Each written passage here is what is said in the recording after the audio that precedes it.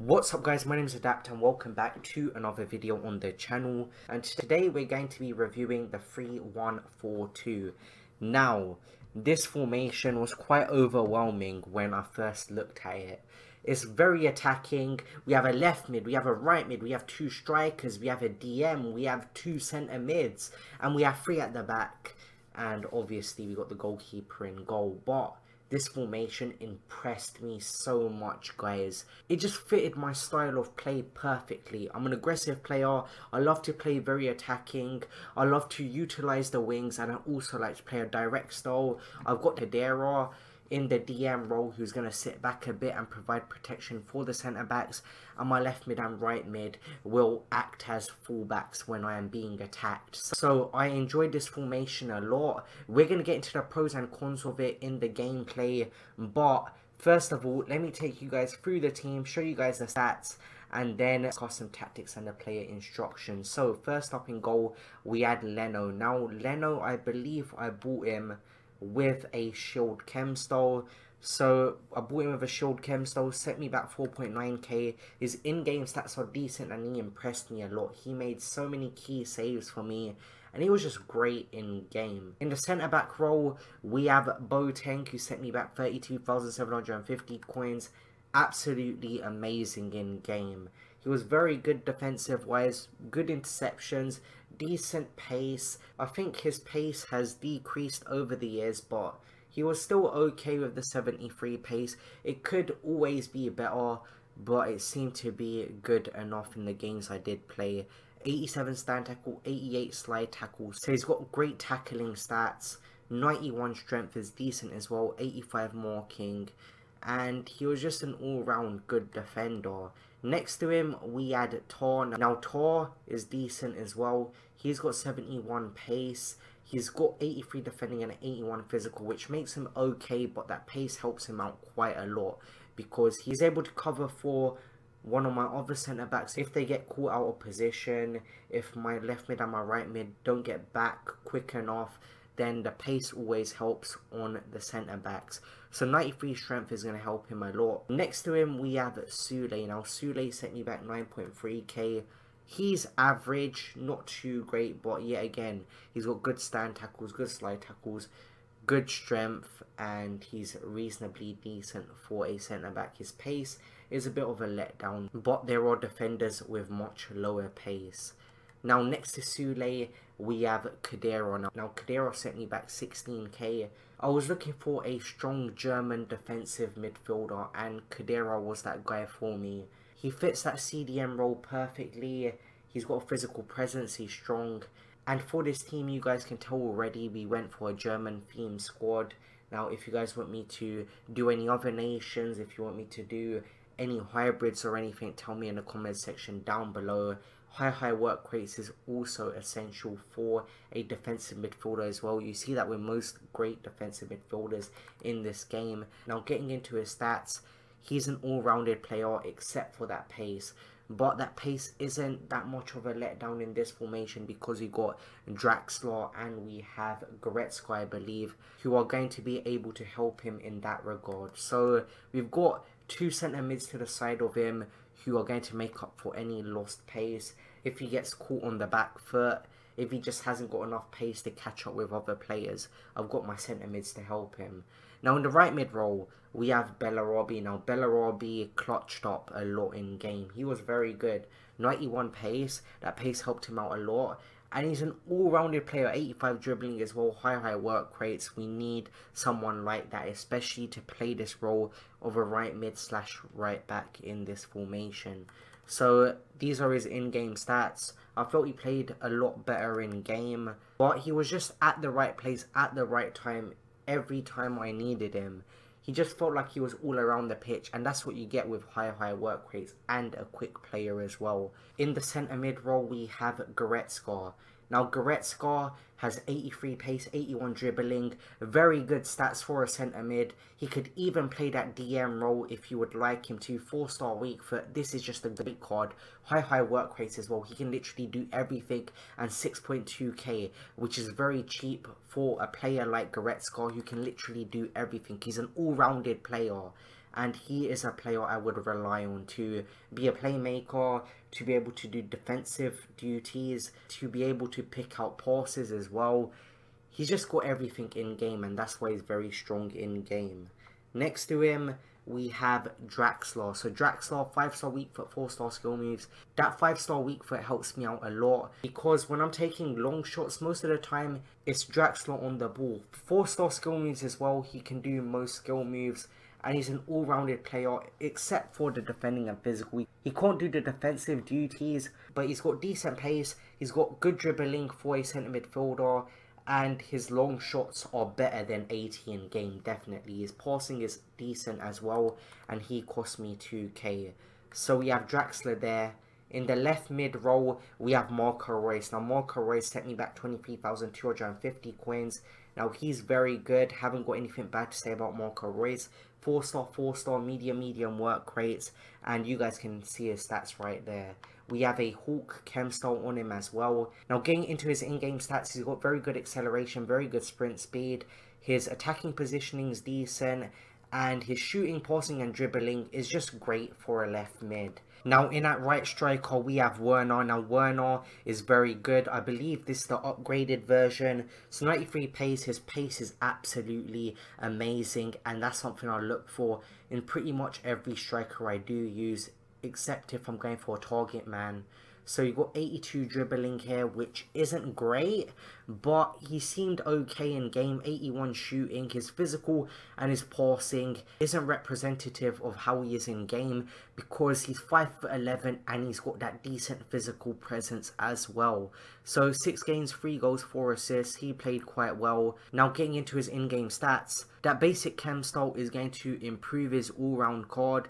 He's got +5 sprint speed, which is going to make him even more of a threat when it comes to his pace. His shooting as well, this chem style is going to help his shooting out quite a bit. It just helps him all round, and that 60 strength isn't actually how strong he is in game, because I feel like he's much more better in game. 76 balance could help a bit. It isn't the best balance, but he seems very good in game. Now next to Werner, we have Muller. Now Muller is more of that target man kind of player. He's more of a player you're not going to rely on to get him behind. He has 4-star weak foot. He has high work rate, so he is going to work hard. 6'1", he's got physical presence. Sent me back 24,500 coins, and 6 games, 6 goals, 5 assists, which is a decent return for a striker. So in 6 games, he's made 11 goal contributions, which is decent. 74 pace, 83 shooting, okay dribbling, 80 passing is going to help when it comes to 1-2 tiki-taka play with the 2 strikers up front, and at 71 physical isn't representative of his physical in game because he's tall, he's strong, and he's got 87 stamina, so that pace he has got is going to last him most of the game. So 93 attacking positioning, he has very good awareness in game. He's always in the right position when I need him, and he impressed me quite a lot in game just in general. So that's the squad I am going to be taking into this formation review. Now let's get into the custom tactics and the play instructions, and I'll be right back. Now getting into the custom tactics. So for defensive style, we have pressure on heavy touch. Why have I done this? I'm a fan of the structure of the midfield, the attack in this formation.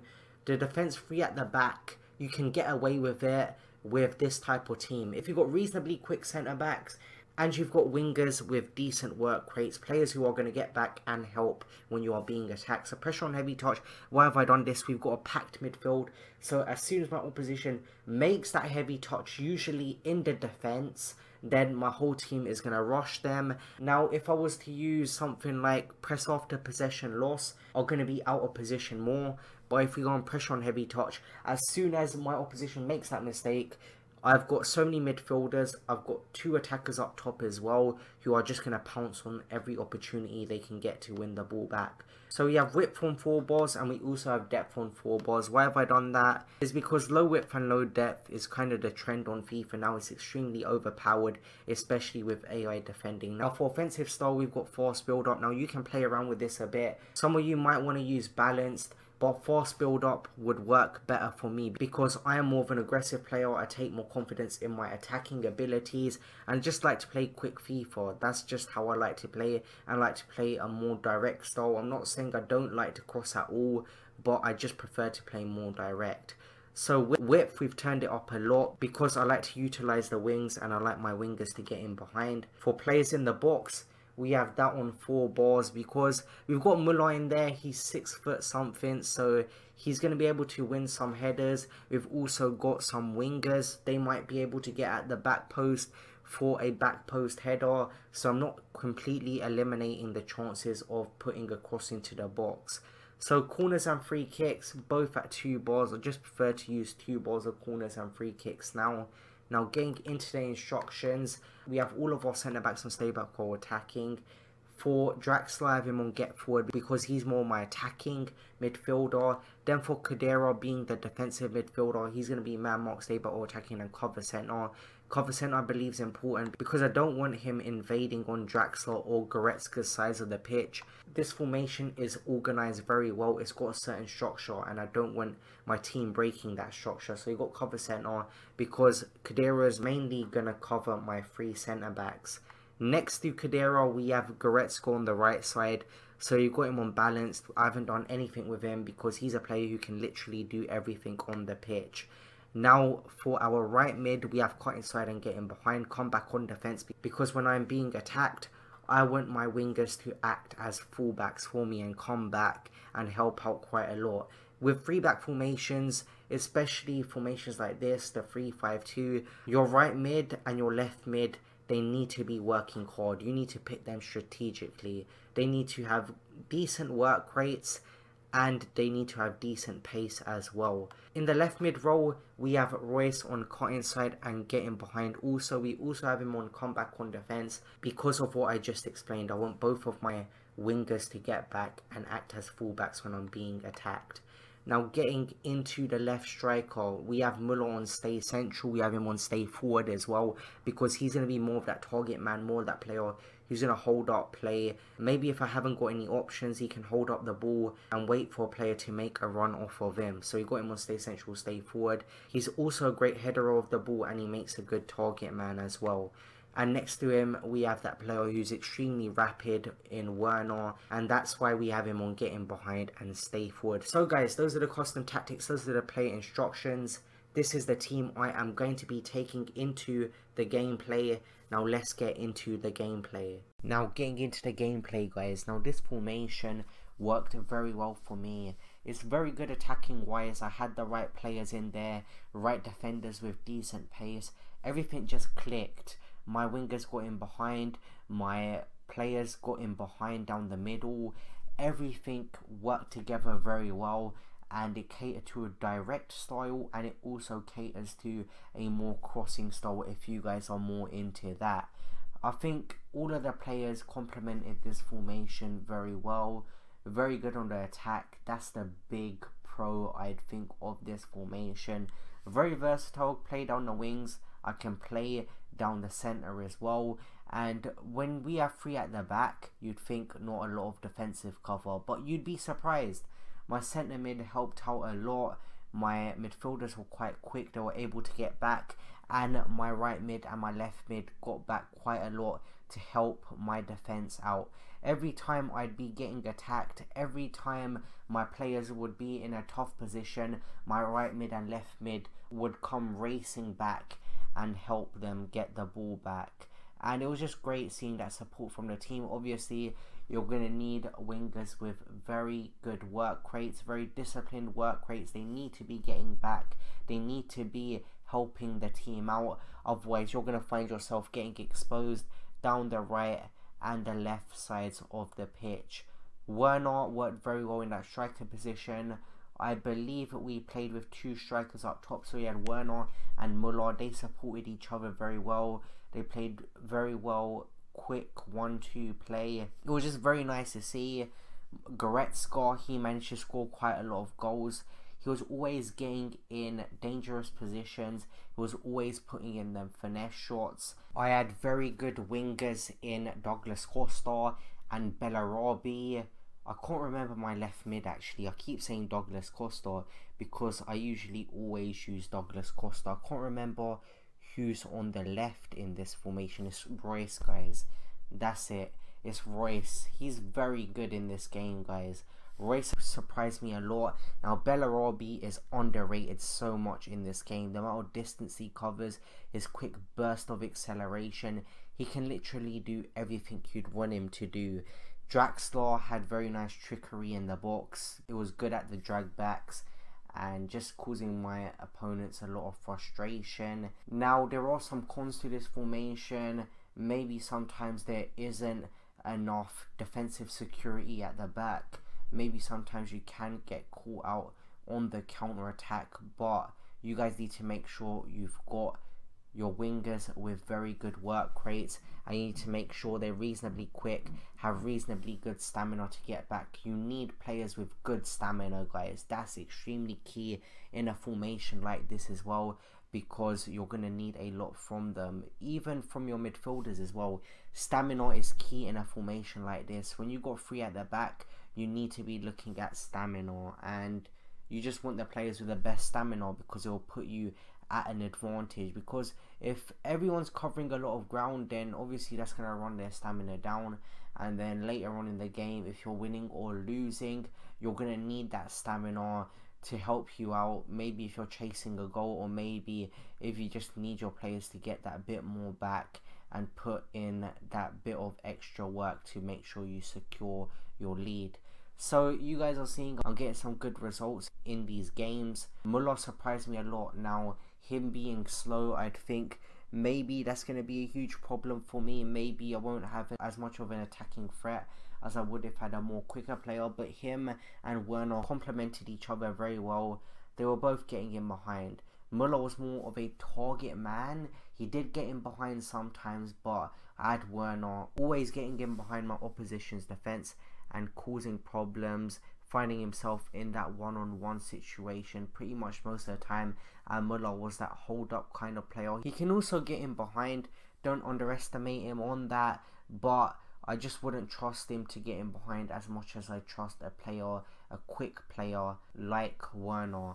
So guys, overall, I am going to rate this formation an 8 out of 10. I think an 8 is good, because this formation was just great for the way I play. For you guys it might not work, but if you're more attacking like me, take a lot of confidence in your attacking play, then this formation should work for you guys. But if you enjoyed this video, smash that like button guys, subscribe to the channel down below, and I'll see you guys in the next video. See you guys later. Peace.